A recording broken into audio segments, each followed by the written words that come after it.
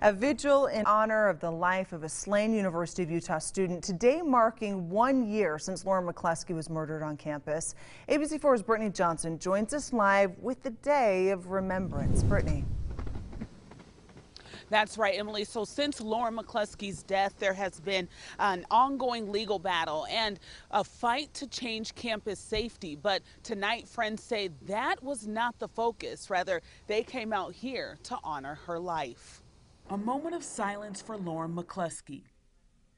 Joining hands, wiping away tears, students coming together to honor a life cut short. A teammate describing her as graceful, a delicate light, with a strong voice behind it, beautiful, passionate, incredibly passionate,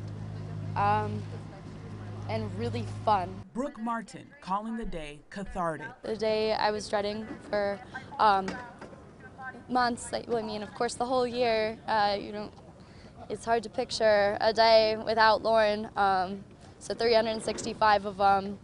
It's kind of a milestone and something horrifying. And as I was approaching Campus Circle today in my car, I noticed how beautiful all the leaves looked, and I was like, wow, it looks so beautiful. And then it's just a horror fell over me of how something so cryptic could happen here to my friend and teammate. While students and loved ones have spent the last year demanding policy changes to help keep students safe. We have to keep Lauren's memory alive because we have to get to the bottom of what happened, and that's where the legal process has to take its turn. They say today is about honoring a life taken too soon. Lauren's light shine, and I would like to see justice served in the most graceful way possible because that's how Lauren was.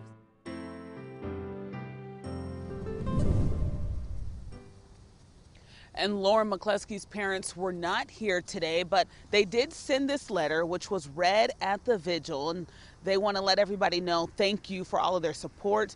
And they are mourning the anniversary of their daughter's death at home. For now, reporting live from the University of Utah tonight, I'm Brittany Johnson, ABC4 News.